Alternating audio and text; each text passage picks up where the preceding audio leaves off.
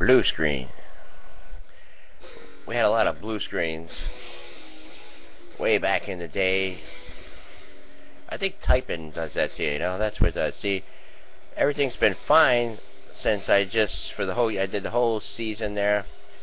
Thank you, Rahul. Appreciate that. What caption did I put there? Yeah, always see the positive, you know? It's like, I can't wait for something to get over with.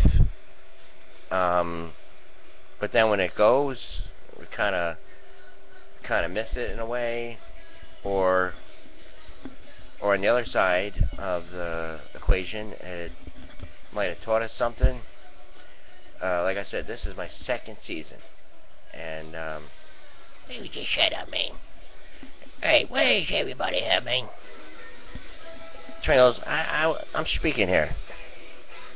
No, man, we got a show to get to now, man. Let everybody go, and the chips forward, man, and it...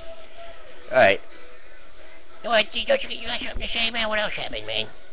Well, what else happened? Well, when I sat down, they said, that's Denny's kid.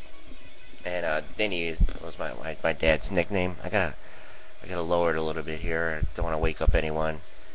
You know, if my mom happens to hear me say Denny, like at 4:04 in the morning, you know, she don't understand this.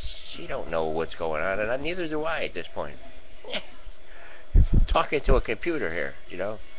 Talking to a computer. I mean, are you people alive out there? And I know you are. And I know you want something. And I know you got these quick thoughts. And I just want to be naked, man. I want to be the naked West One Radio guy, you know.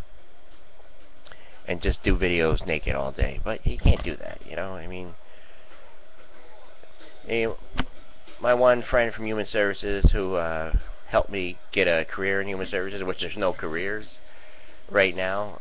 I mean, and the ones that are just like, it's like you got to deal with all kinds of a bureaucratic system. And even when I mentioned it to her, I said, hey, man, it's like, it's not back in the day where like you just hand out jobs, you know. It's like, because I said, you know, could you give me the mayor job? Can you give me this?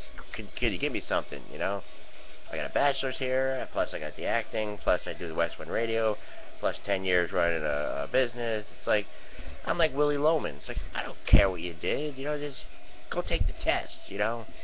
It's like, a man is not a piece of fruit, you know. You just don't eat the good part and then throw away the peel.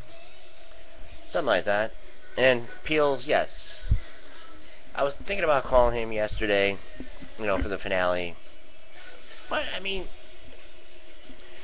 the sense that I'm getting here is everyone is just so busy, and it's not like it was in the day. It's like people have moved on, and that's what I have to do.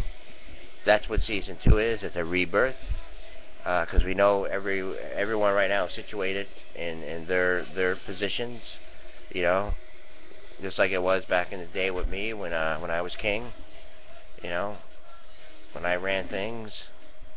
I mean, we're all kings, you know, we're all kings, and we have certain armies and certain people we talk to, and some of these places will let people in, but, you know, you got to be willing. I mean, you have the speech.